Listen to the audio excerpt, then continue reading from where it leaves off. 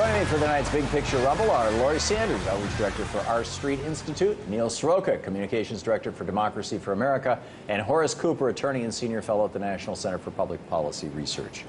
So why are we letting unelected, amoral, transnational corporations negotiate on behalf of we the people? Man, you hate to say I told you so, but when we were fighting fast track for the last 18 months, we said that this Trans-Pacific Partnership would be a massive giveaway to corporations, and in particular be a massive giveaway to pharma corporations. And what we're seeing in these leaked chapters is that's the case. Moreover, if these chapters go through, the people negotiating it, and frankly the members of Congress who may vote for it, have to understand that people will die because they do not have access to these drugs, and so that pharmaceutical companies in this country can get richer.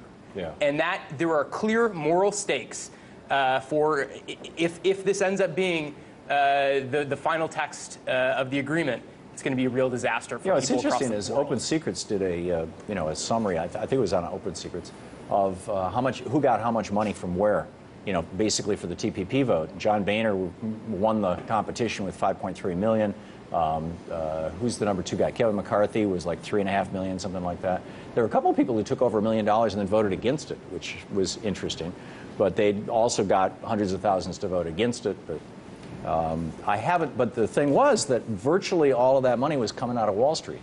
I was not seeing Big Pharma in there. So I'm wondering, is another shoe going to drop in a month or so? Anyhow, Laurie, your thoughts on this? I mean, this is a place where I agree with you. I know that you and I disagree about whether or not free trade in general is something that's good. But as a pro-free trader, what I want is actually free trade, right? I don't want Big Pharma to get a special cutout. I don't want any company to get a special cutout. You're completely right that the stakes are incredibly high when you're talking about pharmaceuticals.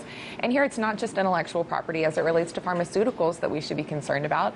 It's about, licensing and patents and things like that. And why is pharma getting a special deal that, frankly, Google, Microsoft, other companies might disagree with? Why pharma as opposed to others in how we treat intellectual property? But it shouldn't be anyone. We should just have free trade. I more or less agree. I think that each country should determine the rules of the trade, that they're going to operate under. But I'm not opposed to trade. I'm opposed to corporate managed trade, and that's what this is. I mean, this is Horace? Well, I guess I take a little bit of a different take. I don't know that we're going to be able to have our country simply set the rule without regard to what other countries are doing. We did it from 1791 to 1981. It's always been a managed negotiation as the global trade experience has become a much more dominant concept. It has to be managed on both sides of the aisle, and that means, both sides of the land space that's covered, and that means that, yes, you're going to have representatives from Europe and Asia and all of the other participants. That's how WTO worked. That's how NAFTA ended up working. We have people on both sides of the table trying to work out how we can get to the goal. If the goal is only if there's not perfect trade between both parties, we can't have it. You're right, we'll never have any trade agreements. These move us further toward that objective. So I think that I agree with you on one level here, right? Which is that, yes, you have to go through this negotiation process. There's give and take on both sides. What's problematic to me is that obviously we don't see it until it's very late in the game, and you don't know who has access behind the scenes. And that's what's more troubling from a libertarian perspective. From the George Washington administration until the Reagan administration, this country had a continuous trade surplus. We were the largest exporter of manufactured goods in the world in 1980. We were the largest importer of raw material. We brought in coal and ore, and we shipped out televisions and computers. We were the largest creditor in the world. By the end of Reaganism, early Reaganism, by the end of the Reagan and Bush administrations, we had become the largest importer of finished goods in the world. Sam Walton no longer had a sign made in the USA on the Walmart stores. We became the largest exporter of raw materials. We became the world's largest debtor, and I forget what the fourth one was. Oh, and we've racked up an $11 trillion trade debt. And that's not like the national deficit, which is basically mostly personal savings. It's mostly American savings. I mean, 85, 90% of the U.S. debt is money that we owe to Americans. But this, 100% of this 11 trillion is owned to foreigners, and this is why 1/7 of all assets in the United States are now owned by foreigners, whereas when Reagan came into office, it was less than 100th of all assets in the United States. We've got to clean this trade deficit up. We've got to take it back down to zero. And you know, Warren Buffett made a suggestion. He said, how about we say every time somebody exports something, they get a certificate equal to the dollar value of the export, that, you know, and for imports, that becomes a permit. And so you have to buy that certificate or that permit from them in order to import something. So imports will never exceed exports. So let's be clear about this. This is not at all cap and remotely trade true. for trade. Trade deficits are not things that we should care about. Trade deficits are destroying this country. That's how we have a problem with manufacturing in this country, because of the massive trade deficit going on. No, we have a problem with manufacturing because of our education system and because of how we treat blue-collar skills in this country. Let's also be really clear about the other repercussions of this. If Republicans care so much, as they consistently do, about the rising cost of healthcare, this should be raising alarm bells. This massive giveaway to pharmaceutical companies is only going to massively increase prescription drug costs in this country for consumers, but also for the government, who's one of the largest, consumers of healthcare. So this should be a big worry for anyone that cares about the rising cost of prescription drugs. Horace, it doesn't bother you that we're $11 trillion in debt to other countries? This is xenophobia masquerading. Oh, this idea that, now it was only 100th of these assets were owned by the foreigners.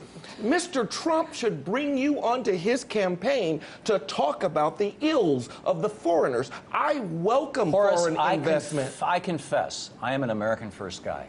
I I absolutely welcome- confessed. This is my country. I love this country. I absolutely Trade is welcome- absolutely a It's zero-sum not. game. It is not. Read Wealth of Nations by Adam Smith. Commerce Read On is Labor by never David Ricardo. zero-sum. Commerce is never zero-sum. It is when it's about between mutual nations. benefit. No, that's not true. That is You know absolutely what? not true. I really enjoy my job, and I'm very glad I don't work in a textile mill. I'm very glad that we found places where we can produce things cheaper, where we're giving people who need jobs those jobs. And I agree, we have a problem with manufacturing. You and I have talked about this before. Who would love to have a job in a textile mill. Certainly, but the problem with the problem with manufacturing in this country is not because we've exported all of those jobs. It's how we treat education. It's how we treat worker We have training. lost 60,000 factories since 2000. Exactly, but Just it's because since we 2000. don't have a free market here that allows us to be the comparative No, it's advantage not. country No, it's not. when it She comes is to correct. manufacturing. The comparative She is advantage correct. is because we dropped tariffs, and by the way, the other countries didn't. Well, Germany that would made it prove that easier we for don't them to have a export. comparative advantage if we need to have higher tariffs. The point is Exactly. that we Tariffs could are not change- how you get an advantage. You That's get an right. advantage by having an unregulated market That's exactly with people right. who are There- highly there- educated and that can is take those correct. jobs. There are no, well, it's a nice fun Mises, Hayek, Milton Friedman. It's theory, reality. but it has Race- never race- been race to the bottom, demonstrated race to to the work bottom. anywhere in the world.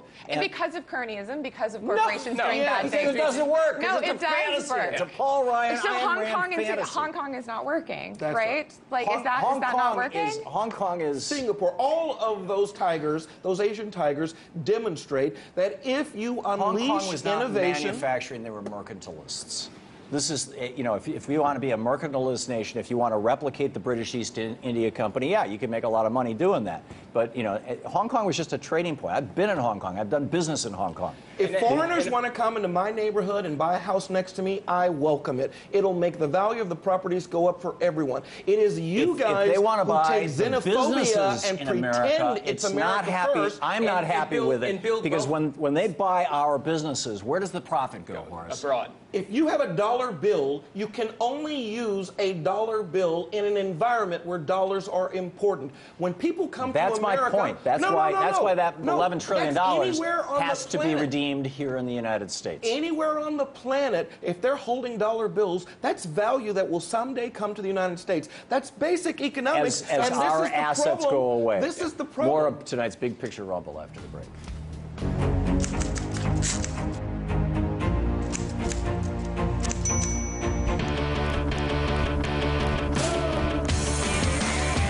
I'm Wolf Blitzer, and you're in the situation.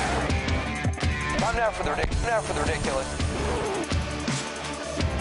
Elect Republicans and they will burn the place down. This is my problem with liberals.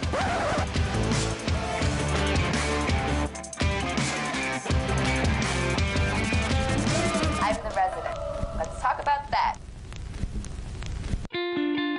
think the shutdown's pathetic, Larry. We shouldn't have to pay taxes then, should we? Good idea, Jesse. But have no fear, because the billionaire oligarchs are here. What if there were a country in which the government operated outside of constitutional rule? 40% of the food that we produce in the country never makes it into our mouths. How much fallout do you think this is going to create for the CIA?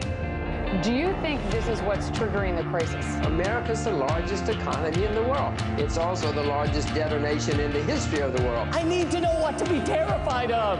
There is nothing scarier than not knowing what to freak out about. One minute they were working toward the American dream, the next they were just trying to survive the night. It's time for Americans and lawmakers in Washington to wake up and start talking about the real causes of poverty in America.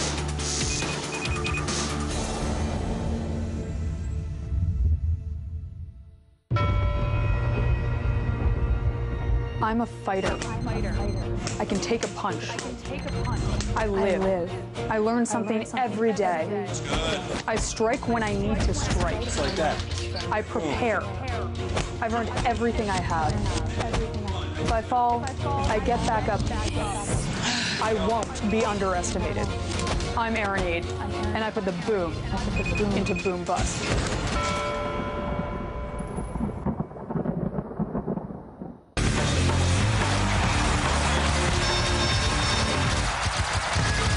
Welcome back. Still with me are Laurie Sanders, Ms. Rocha, and Horace Cooper, and let's get back to it. The Supreme Court announced that it will hear a case during its next term about what are called fair share service fees for public sector employees. Fair share service fees are fees that non-union members, people who work in a union workplace, are represented by the union by law. In fact, the union has to pay for lawyers to defend them if they have a dispute with their employer. These are fees that they pay to the union in the workforce to make up for the fact that they're receiving the benefits of a union, like higher wages and more comprehensive benefits, and those lawyers who will defend them. But they don't pay union dues. So if workers can choose not to pay these fees and still get the benefits, more people will choose that free ride, and the unions are likely to go bankrupt. So the real questions here are conservatives, or probably more specifically Republicans, since unions are the major funders of Democratic candidates, are conservatives or Republicans trying to encourage public employees to freeload? Or are they hoping that the unions will fail so that we can pay teachers, postal workers, and police officers sweatshop wages and defund the Democratic Party? Yeah, I mean, this has been a 30 to 40-year mission to end power of unions. This goes back to Taft Hartley. I mean, yeah, as far as, I mean, and what's interesting is that more often than not, the argument against this is it's on free speech terms, that folks should have the right to free speech, and therefore these fair share laws are unconstitutional. But the question is that those free speech contingents wouldn't hold if you had a worker individually talking to a boss and demanding a raise. If the boss said, "Well, I don't want to talk to you about this raise right now," would that person be allowed to sue for violation of their free speech? Probably not. So you can't have your cake and eat it too. It's kind of ridiculous, but frankly, with the Roberts courts being as corporate-driven as they are, it's a very scary moment for unions in this country. The thing that I find interesting about this is how whenever I've debated this with conservatives, I did it today with a guy from a local think tank, they constantly try to conflate two things. Ever since Taft Hartley, if a union does anything that's political or lobbying, union members, people who are paying fees, can say, don't take that money out of my paycheck. I don't want to participate in your lobbying. I don't agree with it. And and if more than 51% of those people say that, they can just end the union, which happened in a radio station that I worked in, and a Clear Channel station up in Portland once. This is not what we're talking about. Yeah. What we're talking about is just paying for the the work that the union is doing. Right, but what I don't understand is the problem with the idea that unions should have to make their case to people. Unions should have to make their case. You should have to want to join a union. It shouldn't by default, I'm part of this union. I mean, if you think unions are so valuable, if unions are so incredibly valuable, then when workers get the chance to opt in, opt out, and choose whether or not to pay those dues, unions should be able to make their case that, for us to be able to continue to bring you all the benefits that we're supposedly bringing you, we need your fees. right? That's how every, organization works when you are working on a fee basis, right? Like, I'm a nonprofit, I work for a nonprofit.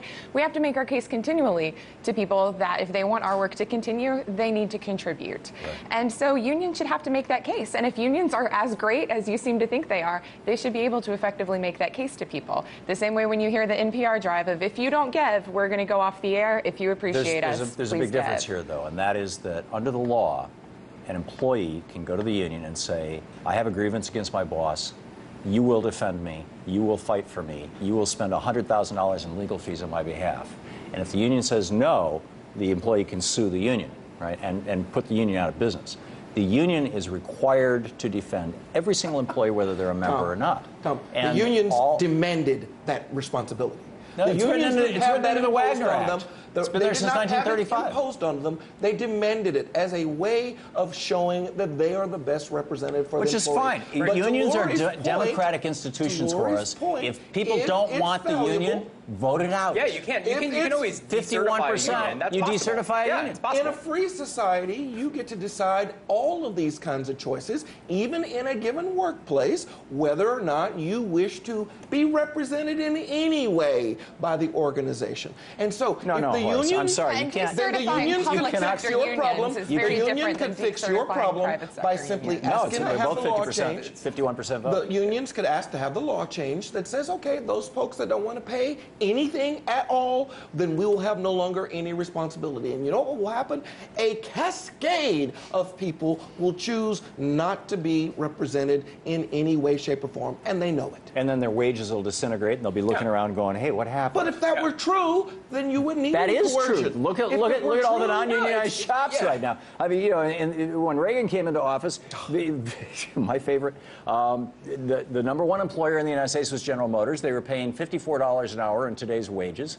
And now the number one employer in the United States is Walmart, not unionized, and they pay $9 an hour. And General Motors went out of business in Detroit is in shambles. And right now we know because of what unions did. No, because of what unions did. Japan will not allow us to import cars into Japan. South Korea will not allow us to import cars into South Korea. Germany won't allow us to import cars. Well, good thing we're going to have TPP. We'll fix that problem. Tom, we've had this conversation before. You progressives have done everything you can to cripple companies that manufacture, and then when they don't have a comparative advantage internationally, you go around crying and say we need to set up barriers. That is absolute nonsense. Well, General Motors is a good example. 63,000 factories we have lost in the United States are not the result of any liberal policies at all. They are the result, unless you want to call Bill Clinton a liberal because he signed NAFTA. General Motors is the example writ large of what happens when the progressives come after a corporation and mandate. Yeah, I grew up in Michigan, Horace. I remember the 70s, the late 70s and the early 80s when we first started this whole free trade thing with cars, and Toyota was coming in, and Honda was coming in, and people were keying cars. You can do one thing right now. Exempt General Motors for 5 years from CAFE. Just exempt them, and you would see a 15 to 20% growth in the bottom line, the number of employees that they would have. And the number of people who die? Die from what? Isn't CAFE is fuel economy. Oh, fuel economy. I thought you were talking safety standards. Just exempt them from that. Yeah, exempt them from that. Yeah. You progressives, instead of doing that, have crippled companies just like them. The CAFE standards apply to Toyota just like they do to General Motors. And the fact of the matter is that in Europe, the average fuel economy is better than anywhere in the United States. No, it's not. That product in Japan gives them a comparative advantage. No, what has happened? All you got to do is look at car sizes, and you will see this. If you want to debate the auto industry, I mean, the simple fact of the matter is you've got a bunch of foreign car companies who came over here. We had a bunch of governors, Democrats and Republicans, who said, oh, yeah, we'll give you 10 years of no taxes. We'll give you millions of dollars worth of free land. To be clear, they shouldn't do that. I agree. I think it should be outlawed. I'm with you there. I think if any state competes with any other state, they should lose their federal highway funds. I mean, they would put an end to it tomorrow. But what happens is these foreign companies come over here, they make cars here, and they take all the profit home. You can't take a dollar bill yes, you can. from the United States. You can take it from communities that are... No, So you're saying a dollar spent on Main Street is not more valuable than a dollar spent in Walmart? Unless you burn it, that's ridiculous. The dollar stays... That's absurd.